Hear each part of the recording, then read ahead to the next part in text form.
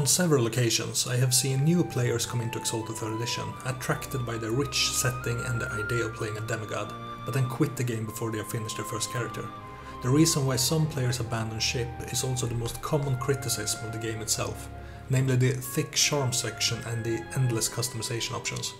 Some players are drawn to the game for that very reason, but others get confused and intimidated. As I personally love the multitude of options, I want to convince the players who consider abandoning ship why they should stay. This is the Patent Spider, a YouTube channel about all things Exalted, and this video goes through the entire character creation process and writes up a complete example character that you can use yourself if you want to. In this video I will present tips that can help you in your own character creation, such as how to tackle the seemingly bloated charm section. The character I will write will be a Solar Exalted, and I will only take advantage of the Exalted 3rd Edition core book for this, but there are supplements available providing even more character creation options. There are 8 steps to character creation. These are concept and cast, attributes, abilities, merits, charms, intimacies and limit trigger, bonus points, and finishing touches. I will go through all of them in order, starting with concept and cast.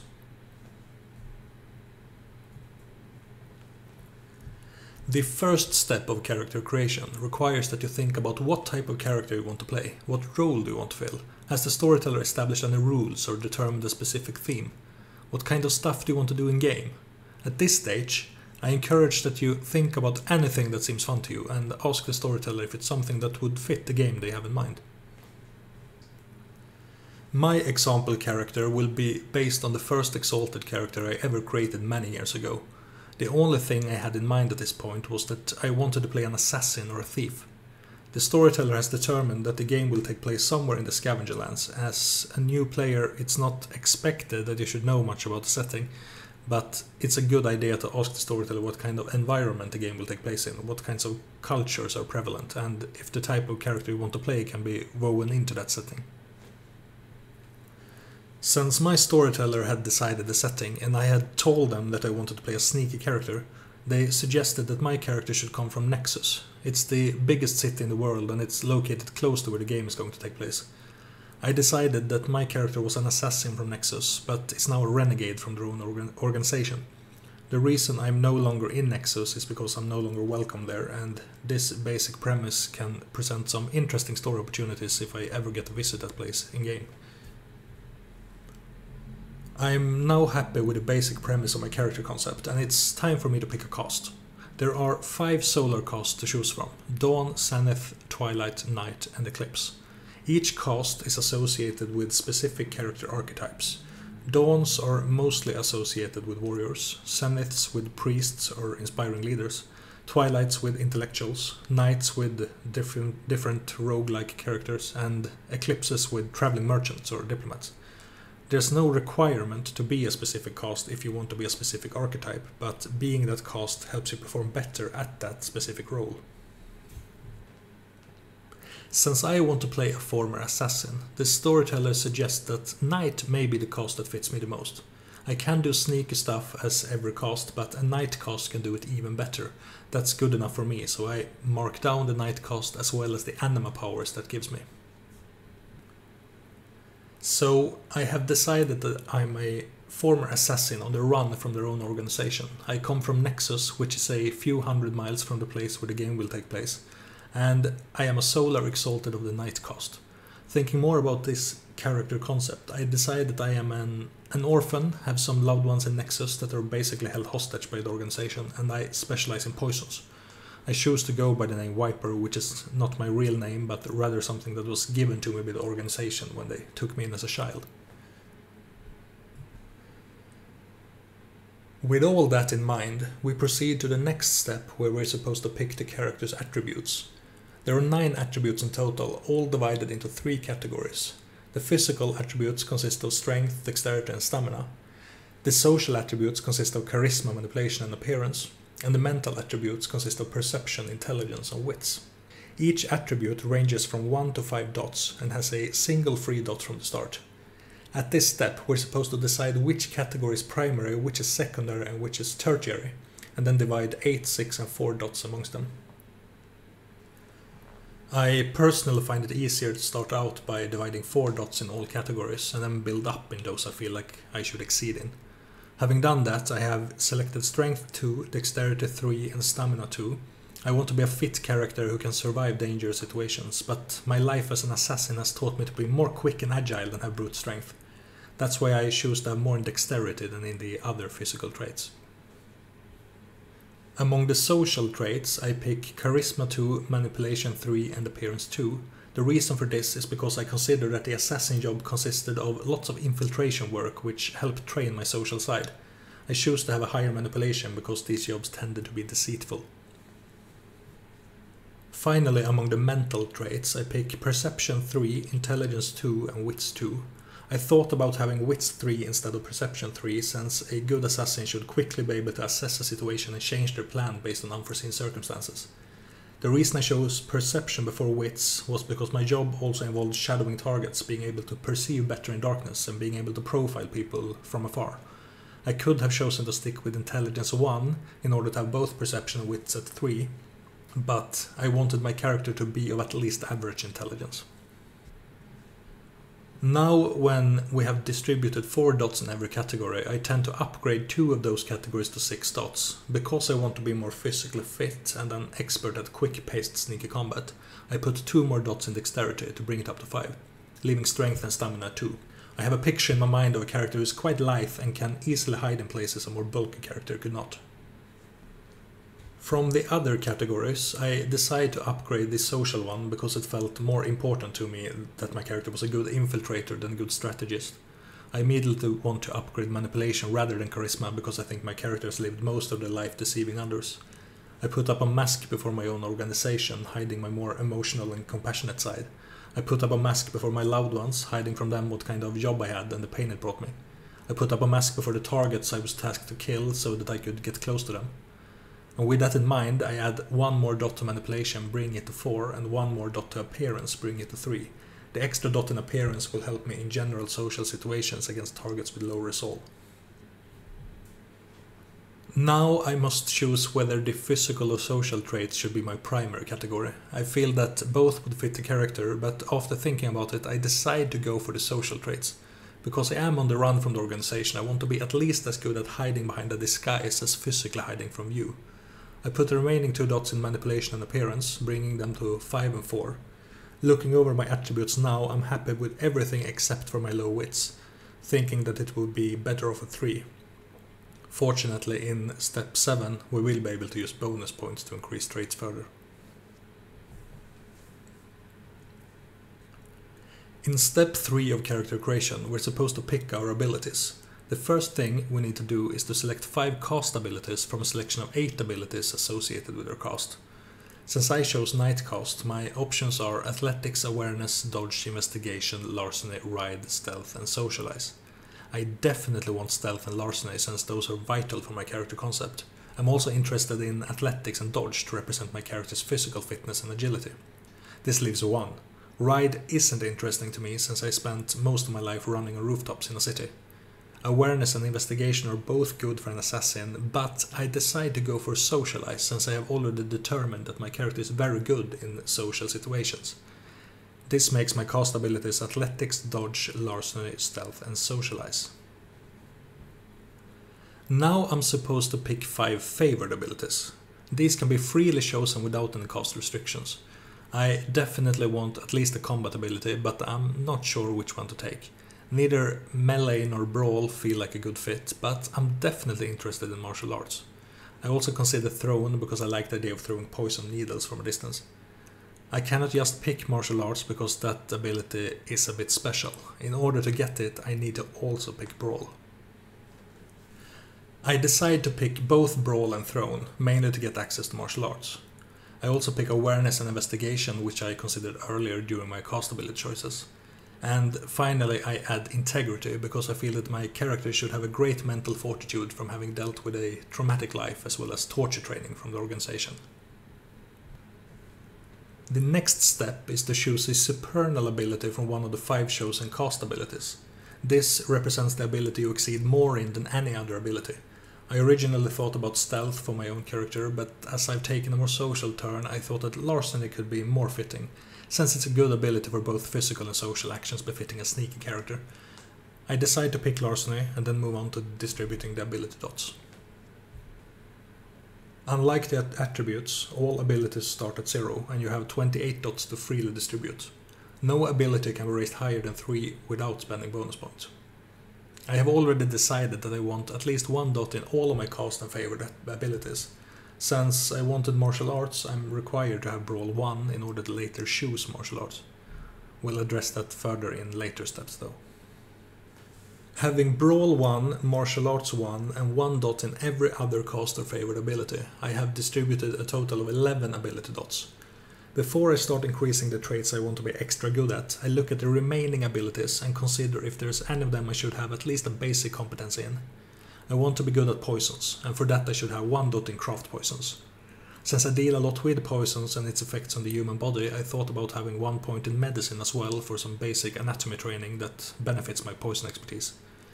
Because I've lived a rough life, I add 1 dot in resistance as well. I also add 1 dot in both performance and presence to further boost my social expertise. Since my organization probably wrote coded messages to each other, I also add 1 dot in linguistics. Now I've distributed 17 dots, but I'm running a bit thin and it's time to specialize. Since I want to exceed in larceny and stealth, I immediately increase them both to 3. I also increased dodge and martial arts to 3. I increased athletics, thrown and socialize to 2. This is exactly 28 points, which is all I have to spend. I'm not entirely happy with this yet, but I know that I can spend bonus points later to increase more abilities, so I leave it like this for now. Before we move on to merits, we must choose 4 specialties associated with any of our abilities. A specialty adds another die to the action when the ability is used for the specific expertise. These should be fairly specific so that they cannot be used in every situation. When selecting specialties, try to avoid any that you think will be used most of the time you apply an ability. For example, I add the integrity specialty resist torture, which will help me in situations when someone tries to pressure me for information. I add the stealth specialty blending into crowds to be able to more easily move undetected in groups of people, like in Assassin's Creed. I add the larceny specialty disguises, and finally I add the athletic specialty contortionism, because I feel that my character's athletic expertise should be their ability to take advantage of their agility. This is also a specialty that could add some cool stunt potential.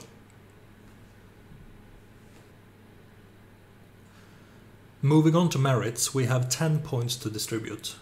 Here you determine what kind of representation of your character concept is valid for the purposes of game mechanics and story. I usually start by defining what languages my character should be able to speak, but this time I decided that my character only knows one language, their native one, which will be River Speak. Everyone has a native tongue without the need to spend merit points, but you can get additional languages for 1 language per point. I have already decided that my character will be a martial artist, so I choose the martial artist merit for 4 points. With this merit, we can finally define what martial art style I should have. After looking through all styles in the book, I decided to go for the Ebon Shadow style since it fits the sneaky character I want to play. I define my martial arts ability as being associated with that style, and I note what kind of style weapons and such that gives me access to. In my case, I will be able to use scythes, tiger claws and knives with my martial arts ability, and I will be able to deal lethal damage with unarmed attacks if I stunt. With 6 merit points to go, I think about my character concept and whether or not there are any must-have merits associated with it. Since I have fled from the organization, I should no longer have any backing in it, but I could still have some valuable contacts within the organization that are on my side. I decided to go with Contacts 1 associated with the criminal underworld of Nexus. Since I have decided to be a poison specialist, I also like the idea of having a loyal pet snake whose poison I can apply to my weapons. I select familiar at 1 dot since a snake, though deadly, is a fairly small creature. I tell my storyteller that I want a black mamba as a familiar. I don't really bother taking note of the familiar statistics right now and will do that during the finishing touches instead.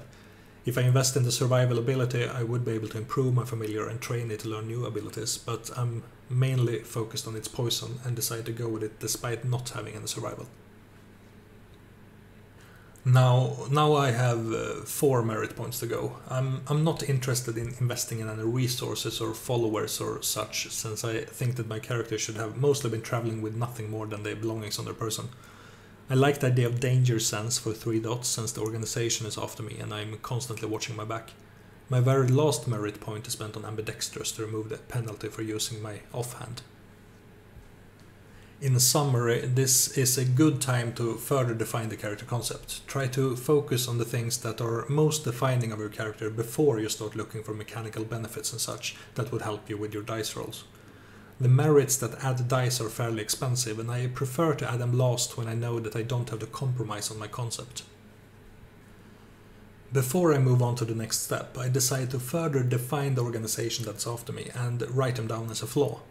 My storyteller has pointed out to me that since I'm a Solar Exalted, the assassins within that organization should not in themselves be too dangerous for me to handle. Since I want my character to be on the run from them and feel threatened by them, we decide that they are led or controlled by a powerful god of murder who is sending out assassins after me unless I make ritualistic killings in their name. So, about once per season, I must find someone and kill them as a blood sacrifice to that god, and in doing so I guarantee the safety of my loved ones for another season.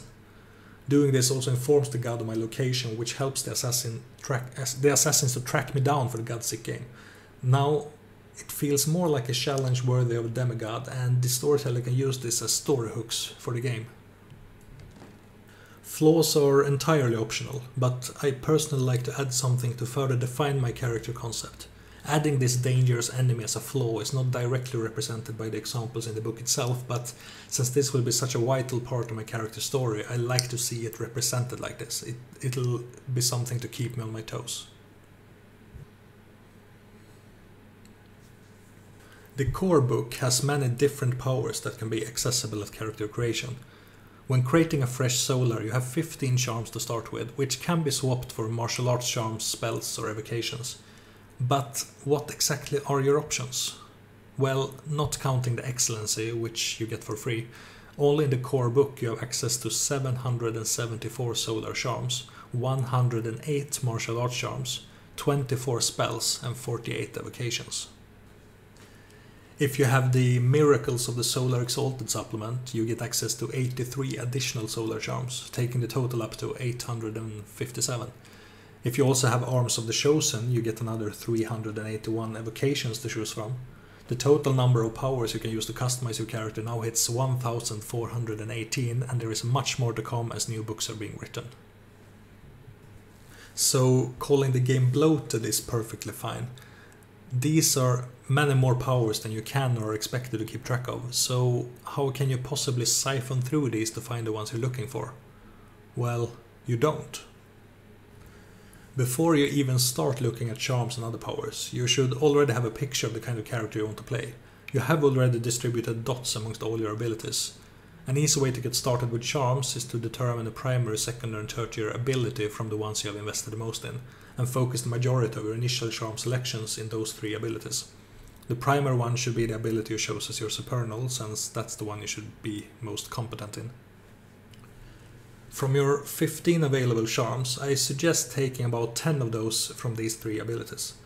This will give you some early specializations that make your character competent within their fields of expertise. If you spread out too thin too early, you will have lots of basic competencies without actually exceeding in anything. And if you focus too much on a single ability, you will be much too narrow in your expertise, and there's a risk that you won't enjoy the game so much when you don't get the opportunity to take advantage of that expertise.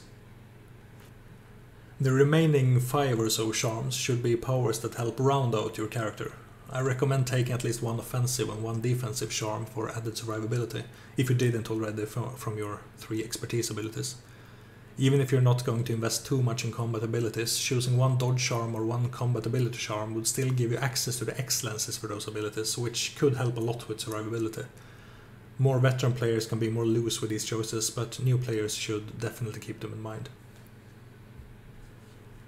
You should now have around 3 charms left. If you're starting with an artifact, you can invest some of these into evocations, or you could pick some spells if you're a sorcerer.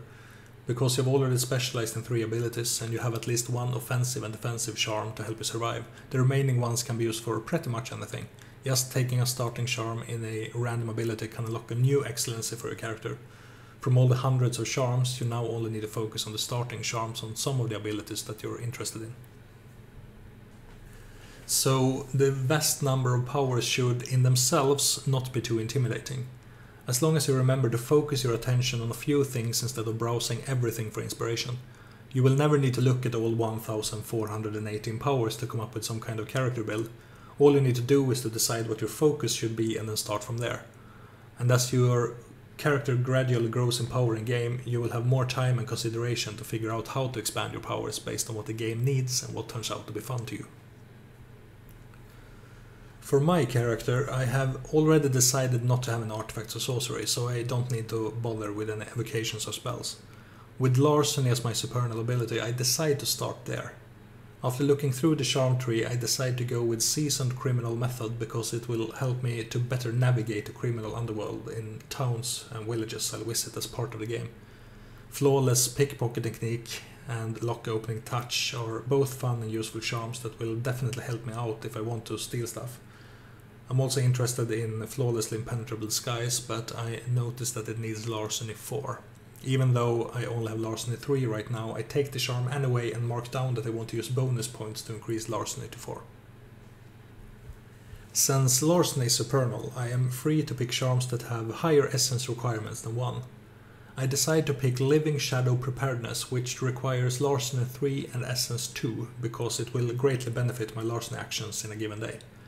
The charm lets me bank a number of successes, which can later reflexively be used on larceny actions. I like this charm because the motes aren't committed and I can make the larceny roll first and decide to add the successes after. This is a perfect botch preventer. Since I've already spent 5 of my 15 charms in larceny, I decide to move on to stealth, my secondary trait. I can always get back to larceny later if I want more charms, but I feel that my 5 are more than enough. With stealth, I can only access Essence 1 charms, and I only bother reading them right now to avoid being overwhelmed. I decide to take Perfect Shadow Stillness, which lets me reroll stealth actions. Easily Overlooked Presence method will help me become even better at blending in, so I take that as well. Finally, I take Blinding Battle Feint, which lets me roll Dexterity plus Stealth for joint battle. This charm is excellent for an assassin type character. I've now spent a total of 8 of my 15 charms and decide to move on to get some combat charms. Looking at the martial arts charms for the Ebon Shadow style, I decide that I want access to Ebon Shadow form from the start. This requires martial arts 4 and 2 other charms called Nothing But Shadows and 7 points of weakness strike. I mark down that I want to use a bonus point to get martial arts 4 and I note the 3 charms. Now I'm up to 11 of 15 charms. With only 4 to go, I decide to spread out a bit to take some initial charms from abilities I'm less invested in. I start by taking a single dodge charm, since I feel like the martial arts charms didn't benefit my defenses too much. Reading the Wind will let me substitute initiative for evasion, which could mean life or death in a combat situation. Watchman's Infallible Eye from Investigation will let me be passively aware of whenever something feels wrong in a scene, such as if someone has bad intentions against me or there could be traps nearby. Precision of the Striking Raptor from Throne will give me some options to attack better from a distance. Finally, Graceful Crane Stance from Athletics helps me keep my balance when I run around on rooftops.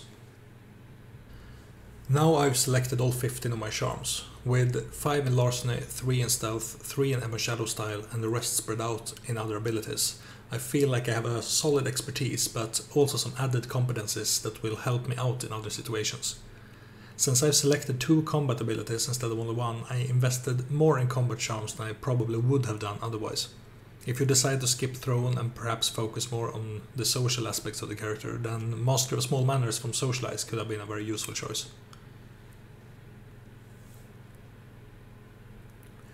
The next step of character creation is to determine intimacies and your character's limit trigger.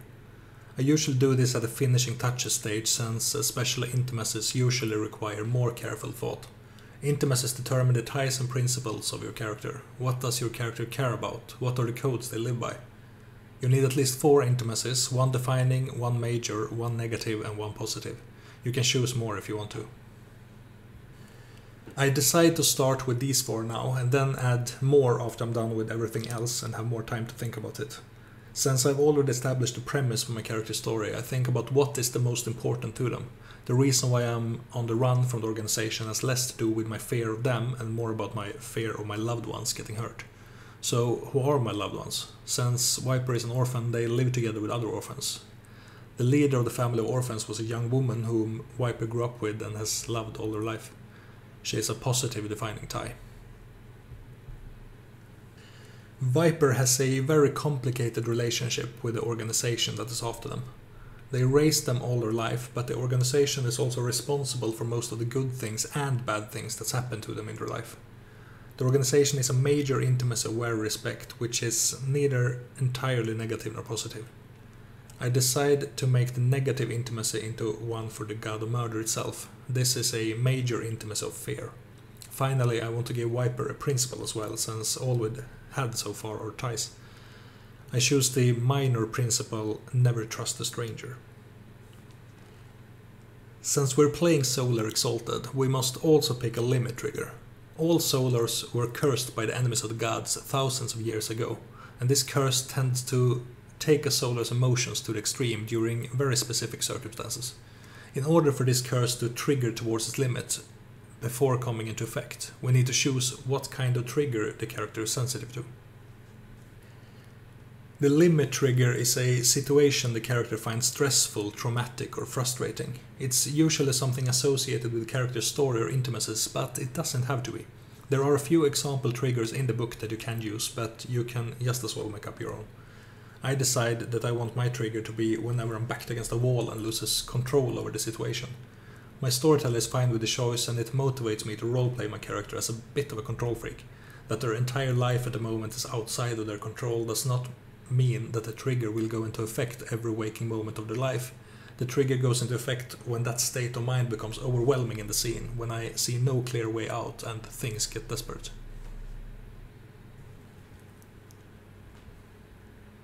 Now it's time to go back and fix the parts of our character that we want to improve further.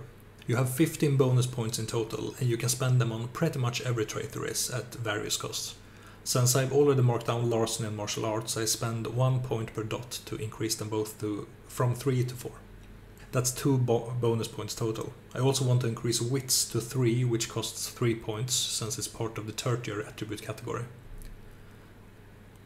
I don't feel the need to spend any bonus points on getting additional charms, but I am in desperate need of more balanced ability scores. I spend 2 points to increase athletics from 2 to 4, 2 points to increase awareness from 1 to 3, then 2 points to increase stealth from 3 to 5. I also decide that I want larceny at 5. That's 12 points in total, leaving me with 3 more to spend. I could increase other traits such as willpower or add more merits, but I decide to increase thrown to 3, integrity to 2 and dodge to 4. Now I have no more points to spend. How you want to spend your points is up to you, but I recommend starting with rounding out your ability scores to make sure you feel that they represent your character's capabilities. Bonus points are not the most balanced system, since the bonus points cost vary from the experience costs later in game. It would benefit you to optimize your build using bonus points, and it can be done, but I personally don't like it. For example, it would have been much cheaper for me to make sure that all abilities I later will want at 5 are at 5 already now, since low scores are cheaper to upgrade than high scores when you use experience points. When I am a storyteller, I ask my players to avoid that kind of optimization, because I feel like it breaks immersion. When I'm a player, I avoid it by habit, even if my storyteller doesn't specifically ask me to.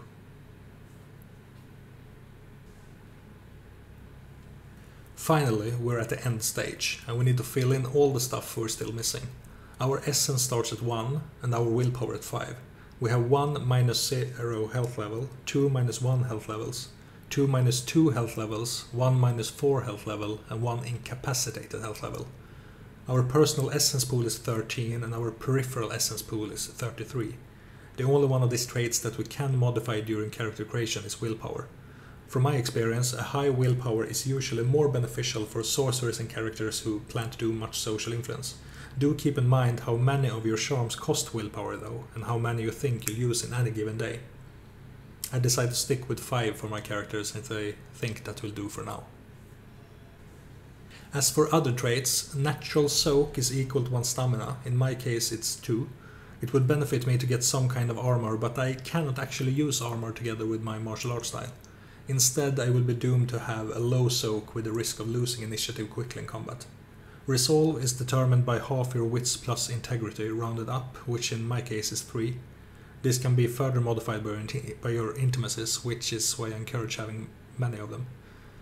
Your guile is equal to half your manipulation plus socialize rounded up, which in my case is 4. My rush pool is equal to my dexterity plus athletics, which is 9, and my disengage pool is equal to my dexterity plus dodge, which is also 9.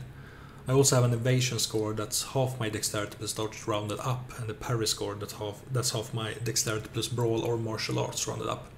Some weapons add to the parry score, but mundane light weapons do not, and unarmed attacks count as mundane light weapons. In my case, both evasion and parry become 5. Finally, my joint battle pool is equal to wits plus awareness, which is 6, but since I have the charm blinding battle feint, I will, in some situations, be able to use dexterity plus stealth instead, which is 10. So I mark down both results on my sheet. We are pretty much done now, but I want to add some additional details. Every solar has a totemic anima banner that is unique to them. This is a cool visual that appears when you're at bonfire level of display and spends at least 5 peripheral modes of essence on an action. Since I have a bit of a snake theme with Viper, I decided to take inspiration from Yamata no Orochi from Japanese mythology. My totemic display will be an 8-headed and 8-tailed snake that rises above my enemies like 8 vicious cobras. The only thing I have left now is to sit down with the storyteller and determine some starting equipment that could be vital for my character. Since I don't have any resources, I only add some details about the stuff on my person. I note down some weapons that interest me, such as knives and throwing needles, and some details about my clothes, how I look, and anything that I feel is too important to ignore. I also find some stats to represent my familiar and note down the effects of snake venom, since that's something I will use quite a lot. I also take some time to come up with more intimacies to further get a feel for my character's personality. If I feel artistic, I can try to make a drawing of my character, which is actually something I did for Viper several years ago. So here are some pictures of what I had in mind.